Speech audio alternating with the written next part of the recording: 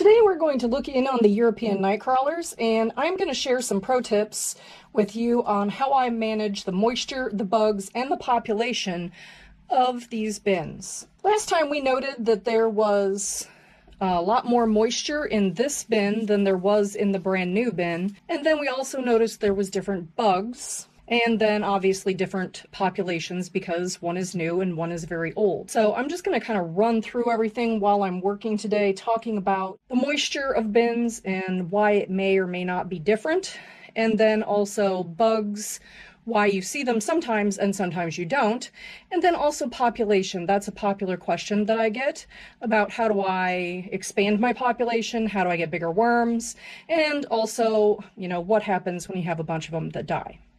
All right, let's get set up and have a look at this bin, which is the older of the two European nightcrawler bins. Okay, so if you were here last time, you were here with me where this particular bin is still very, very wet. It doesn't have any kind of cover on it. It doesn't have anything on it.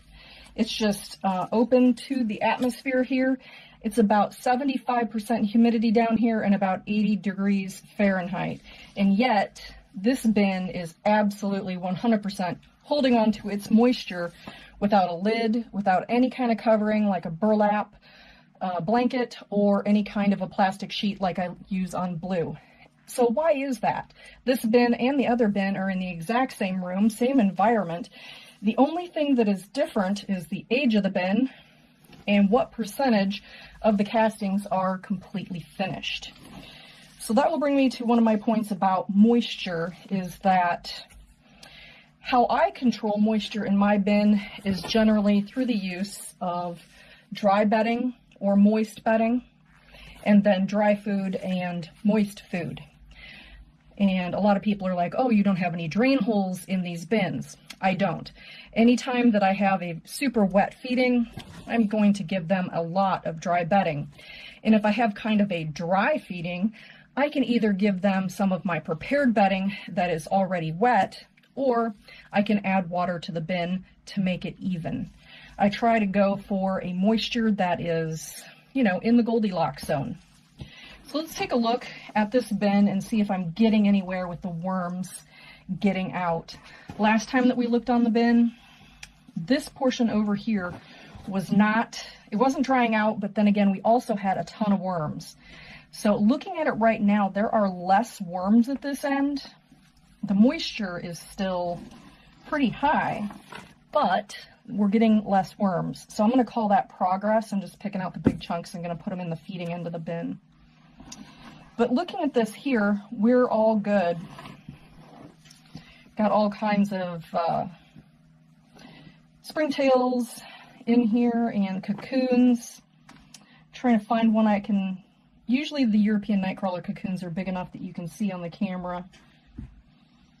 But of course I can't find one at this particular second. It seems like when you're not looking for them, they're everywhere. And then when you want to look and show people on the camera, then there's none to be found. Camera shy babies. So digging deep into this here, you can see where this is very, very damp. And so I'm getting air in here and trying to make sure that the moisture is homogeneous so that hopefully the next time we come in here, I'll be able to get a bit of a harvest. Again, right now it is still way too wet to sift or anything. And you don't have to sift if you don't want to, but like I've showed in some of my more recent videos, I do sift so that I can put these on my bonsais. And I don't want any sort of, tomato plant or pepper plant or weeds growing in there. I try and make them as clean as possible when I'm putting them directly in the bonsai pots. If you wanted to go look at that, that was, probably the last video that I did. I think that was the red wigglers, or maybe the African night crawlers. I'll link it above. So I'm just getting air in here and moving it along.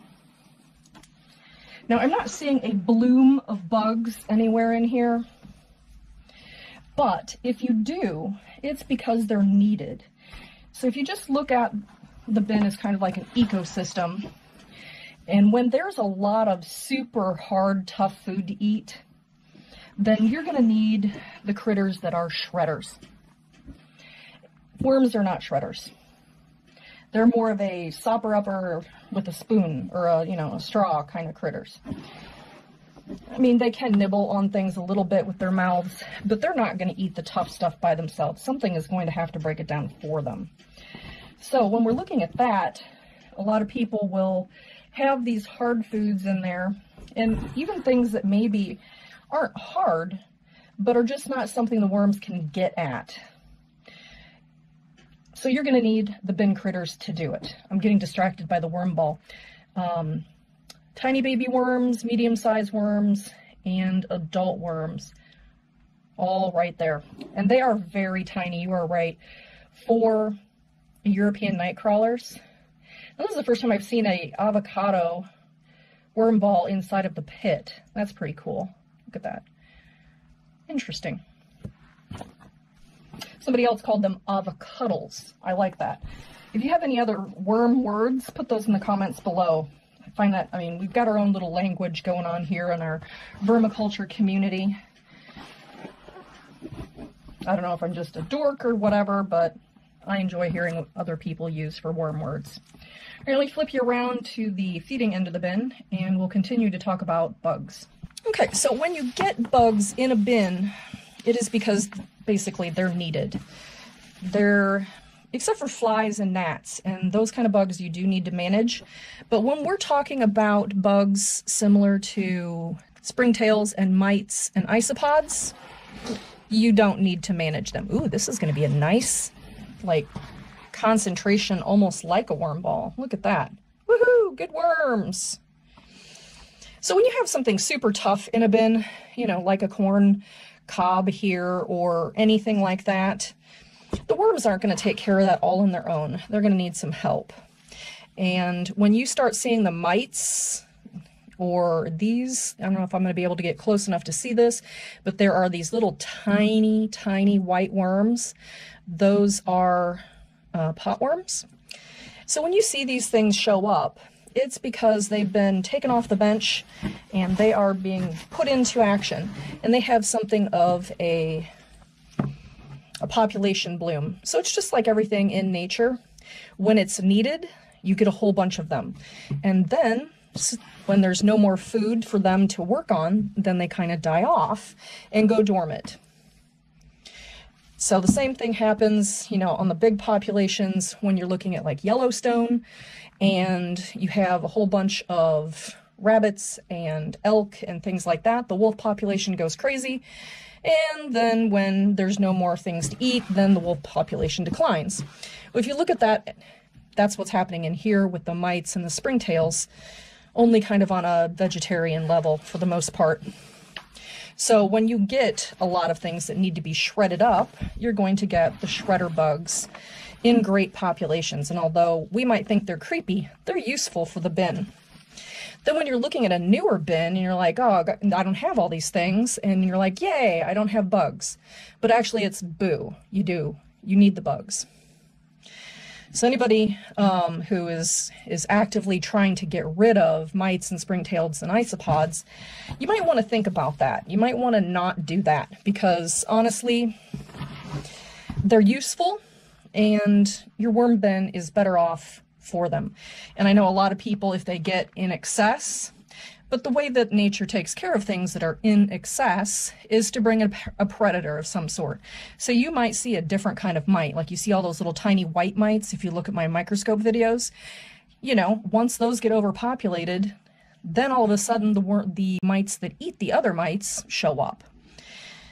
And when those are gone, then everything dies off until the next time that you have a type of food that requires that much help again, and then the cycle comes back again. All right, let's get these guys some food. Let's stack this up a little bit higher.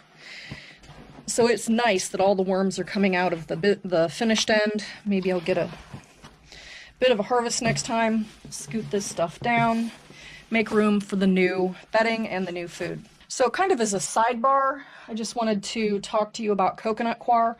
Not all coconut coir is the same. I purchased some that was on sale, and I had to rinse it 4 times for it to run clear. The whatever was in the coconut coir smelled kind of funny. I rinsed it until it was clear and it smelled normal again, but sometimes when things are a good deal, they're not really a good deal. You get what you pay for. I have a link below to the kind that I've never had a problem with. It's the Mother Earth brand. Like I said, I go and do it too. If something's cheap, I'm like, yay, sweet, cheap coconut coir. And then I end up spending an hour rinsing it to get rid of the salt and God knows what. I digress. Let's get them some food. Okay, so they're gonna get some tomato, another piece of avocado, some cabbage, more tomato. And then in the back of my cabinet, I found some of these. And it's really fine stuff, so I don't think I have to puree it. Hopefully the worms will just eat it as is. Now, this is the first time I've put cocoa wheats in a worm bin, so everybody fingers crossed with that. But of course, if they don't like it, the other bin critters will help them out until it is capable of being eaten. Let me get them a little bit more bedding. Part of the way that you keep the flying insects out of your bin is by having a nice layer of bedding on top of the food so that the flying critters don't smell it as they go by, and then you don't end up with a gnat-pocalypse, as you've probably seen on this channel more than once. All right, let's go look at that new bin. This is the 2-month anniversary of that bin being started. Okay, here we are at the new European night crawlers, and this bin is 2 months old now. And one of the things that I think a lot of people talk about is population. How can I get more worms? Or what do I do when I get so many worms? Worms are self-limiting. So if there's not enough food and there's not enough space, they're going to become smaller worms, and they're also going to slow down their breeding. And that's what happens in most of my bins, but not this one. This one is a new bin. We've got lots of open area here and not a whole bunch of worms. This has half the population, or less than half the population of that bin we just looked at. And so these worms are going to be able to grow and grow and grow and multiply because they've got so much room and the food is not split amongst so many individuals. All right, let's take a look at the older end, which is right over here. All right, so let me pull this back. This is kind of dry here. And, you know, with the moisture, like I said, finished castings are very sticky and they hold moisture very, very well. New bedding does not. So that's why you'll often see a moisture difference from new to old. Yep, this is still very, very crumbly and not sticky, whereas you saw the other bin I was working on was actually pretty sticky. This one is not sticky. It's still very new bedding that they have not completely finished up yet. But it still smells very clean, like a forest floor. But we're going to add some moisture today in the way of wet bedding. So looking at populations, so you've got people who breed worms for a living, like the New Soil people that sent me these beautiful European nightcrawler breeders. You know they're breeders because of this clitellum right here. It's a raised part that is a different color and also poofs up a little bit on the body. Now, when these, in order to keep the worms that big, if I wanted them to stay that big, I would really have to give them a lot of worm chow, and I would have to give them quite a bit of bedding that is very rich. Amazon boxes are not very rich, although I do add some fish meal and kelp meal to my bedding. It's still not very rich. I think leaves, I'm going to try and do a better job of getting more leaves this year, because those are a little bit more nutrient rich than just yield cardboard boxes, because that is what I use most of the time. And that is why my worms are actually very small for the most part. But I don't care about that really so much. I'm just trying to get them to eat my garbage. I don't fish that much anymore, so it's really not a problem that my worms aren't big and huge. But if you do want big, huge worms, you're going to have to work a little harder, and you're not going to be able to go a month between feedings. You're going to have to come in here every week or twice a week to feed your worms to make sure that they are bulking up. All right, let's flip you around and look at the feeding end of the bin. Okay, so I've moved all the dry bedding down here, and it is dry. Let's look and see what we've got left over from the food. I think there were some avocados, some tomatoes last time. I probably have a mouse in the basement because this has been a little bit disturbed. But 'tis the season. They've started harvesting things, and you know, everybody's got to live someplace, right? Here's a little bit of a worm ball here. And oh, that's that potato. If you don't cover those up really well with bedding, potatoes will stink terribly as they break down. This one doesn't smell bad because all the bin critters have eaten all of the stuff that would smell terrible. And that's why you bury it really, really well. One, so you don't encourage pests, and also so you don't smell it yourself. My stuff's in the basement here, so I'm not likely to smell it up on the people end of my building. But you can tell the breeders have been breeding, and we have lots of babies in here. So they are doing their job, and the population of this bin will eventually, in the next 3, 6, 9, 12 months, will get to the point where it would fill this entire bin, at which point things will start to slow down. The new worms, like this one here, this one was probably born in this bin, and you can see how much smaller it is from that monster a little bit ago. And that's because that's the size my worms are, because I only feed them once a month, and I don't feed them chow that often. So if your goal is bigger worms, then you are going to have to spend a lot more time making them bigger. Okay, so let me get these guys some food. Alright, so these worms, or this bed, seems to be quite a bit drier, and it also has some of that bedding that has definitely dried out down here. So gonna make sure that is a really wet feeding, so that will soak into all that bedding and be very, very good. Then I'm going to get them the rest of their moist bedding that's been prepared, that has shredded cardboard, coconut coir, and it also has kelp meal and fish meal in it. Okay. So if you're trying to control the moisture to make things more wet, then you're going to want to add wet things. And in the event that your bin gets way too wet, then you're going to want to add dry cardboard or dry coconut coir to soak up the extra moisture so that your bin doesn't get anaerobic.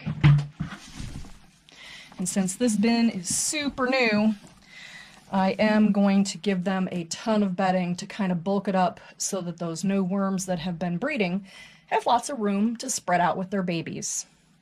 Alright guys, well if you like the European night crawlers, I have this playlist that I will put right over here. And if you've already seen that, YouTube thinks this one over here is the one you should watch next. Alright guys, thanks for hanging out with me and my worms, and everybody, have a good day.